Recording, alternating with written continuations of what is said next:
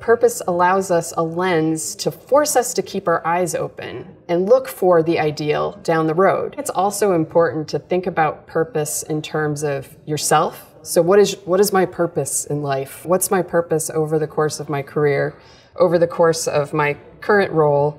And then what's the purpose of the organization that I'm working for?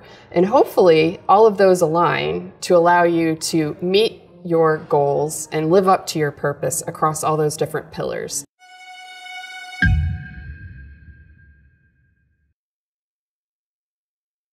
People are recognizing the challenges and the scope of the challenges that we're facing as a global society.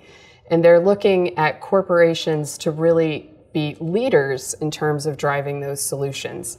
And so whether it's huge geopolitical issues or huge challenges like climate change and water resiliency, purpose is hugely important to help us as organizations and as leaders get the motivation and drive to have our employees support the long-term vision.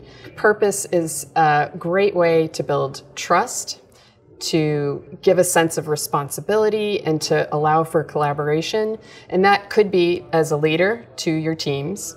That could be as one silo in a large organization with other silos. But beyond that, externally, it allows you to distinguish yourself from your competitors, to explain to your customers what your real value proposition is. And then the last one is, I think, investors. And so certainly investors typically are really most focused on short-term returns.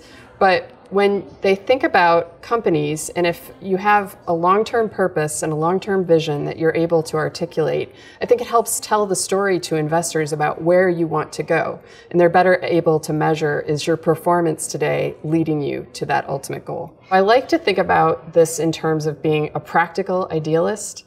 And so it's really important that we make the best decisions that we can right now to get to long-term sustainable profitability.